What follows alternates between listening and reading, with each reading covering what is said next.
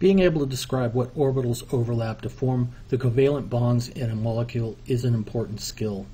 Sigma bonds form from the overlap of a hybrid orbital from an atom and either an s orbital from a hydrogen or a hybrid orbital from another atom.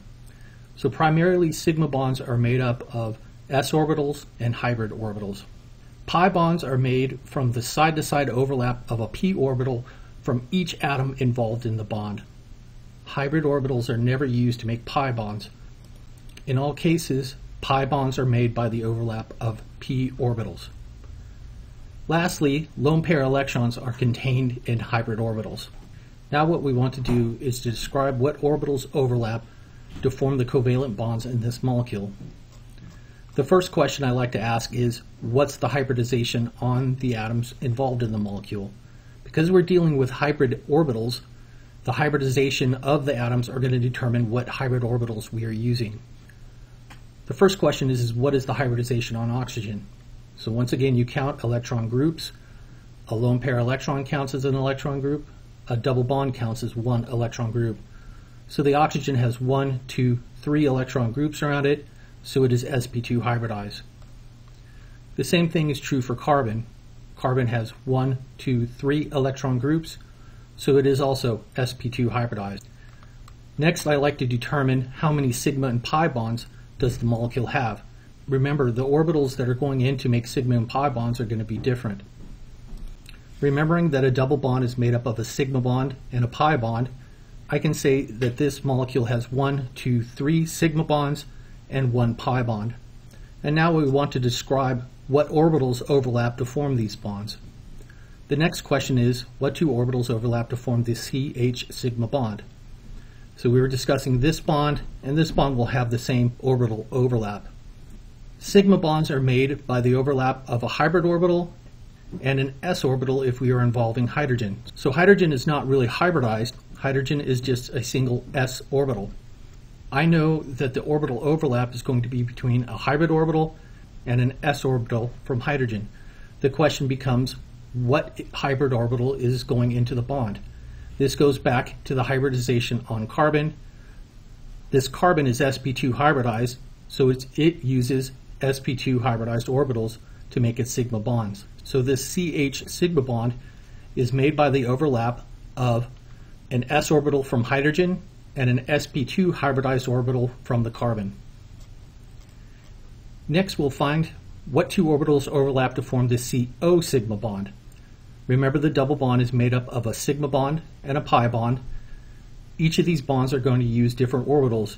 This question is asking about a sigma bond, and I remember that sigma bonds are typically made by the overlap of hybrid orbitals. So the question becomes, what's the hybridization on the carbon and what's the hybridization on the oxygen? They are both sp2 hybridized, so they are both putting an sp2 hybridized orbital into the orbital overlap to form this CO sigma bond. So the bond is formed by an sp2 hybridized orbital from carbon and an sp2 hybridized orbital from oxygen. We knew this because both the carbon and the oxygen are sp2 hybridized. Then we can ask what two orbitals overlap to form the CO pi bond. This one is fairly easy because always pi bonds are made by the overlap of p orbitals. So really it's a question of what two atoms are involved in the pi bond. In this case, a carbon and an oxygen. Each atom is putting a p orbital into the orbital overlap to form this covalent pi bond. So a p orbital from carbon and a p orbital from oxygen overlap to form the CO pi bond. The last question is what orbital contains the lone pair electrons on oxygen? I remember that lone pair electrons are housed inside of hybrid orbitals, so the question becomes, what's the hybridization on the oxygen? We already know that it is sp2 hybridized, so each of these lone pair electrons must be contained by an sp2 hybridized orbital. Now we can take a closer look at how these orbitals overlap to form the molecule.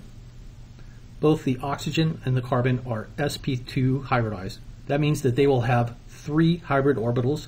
These 3 hybrid orbitals will align themselves to form a trigonal planar geometry as predicted by Vesper. For the oxygen, 2 of these hybrid orbitals will go to contain the lone pair electrons, one of these hybrid orbitals will go to make the CO sigma bond. The same is true for carbon. It is sp2 hybridized, so it has 3 sp2 hybridized orbitals. One of these orbitals will go in and overlap with the sp2 hybridized orbital from oxygen to form the CO sigma bond. The last 2 hybrid orbitals from carbon will overlap with an s orbital from hydrogen to form the CH sigma bonds. This will make the basic framework for our molecule.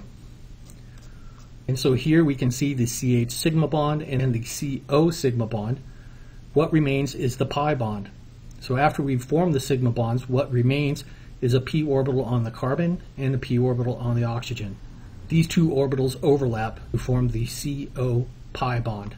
And so in the end, we get this molecule.